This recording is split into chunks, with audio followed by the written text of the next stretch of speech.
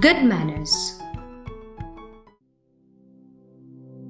Respected principal, teachers, and my dear friends, today I would like to talk about a very important value we need to develop in our daily life: good manners. A famous Irish proverb goes like this: better good manners than good looks. It means what is more important in life is not looking stylish or beautiful, but having a good behavior. Now, you will definitely have a question in mind: what really good manners are? In simple words, good manners are just a way of showing other people that we have respect for them. It is a natural expression of our personality and character.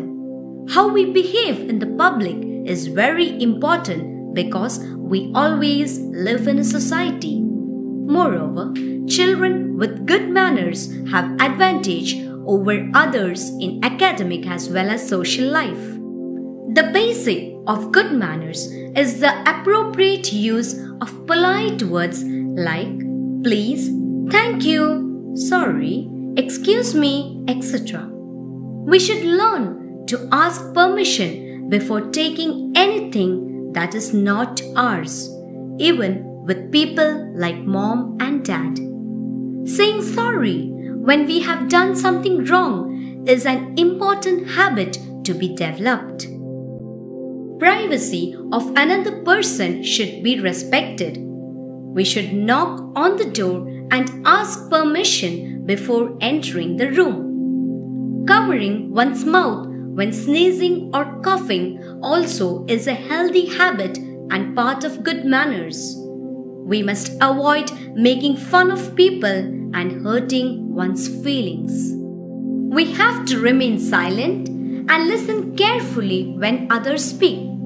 Showing respect to parents, grandparents, teachers, and other adults is very important. Being honest, avoiding bad language, learning to share, being compassionate, not pointing or staring at people also make us good-mannered children. In short, developing good manners will make us pleasant, polite, kind, and successful in life.